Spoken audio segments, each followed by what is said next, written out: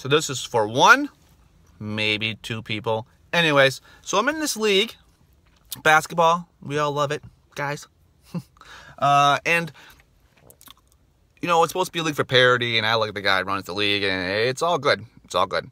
But they did recruit somebody who used to play professional basketball. Now, it wasn't NBA, but if two guys in a men's league who used to be paid to play basketball, and they're underage 45, they're still pretty good. So, this is a shout out. I know, Matt Bonner, that you are currently not playing in the NBA.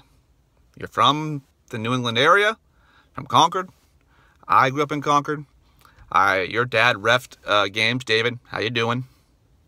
Thanks for the technical fouls back in the day. But I have a proposal. Perhaps you would like to come play for us in a men's league.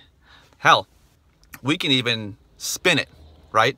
ESPN, professional basketball player, just loves basketball, playing with the old guys in Manchester, New Hampshire. I mean, we're the older team, really. So, I don't know how to get in touch with Matt Bonner. I know that he wouldn't pick me out of a lineup. I mean, I played with you when I was in high school, but, you know, went to the same YMCA.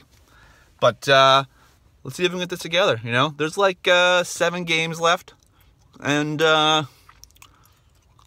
maybe we can get a championship, you know? Just give you the rock.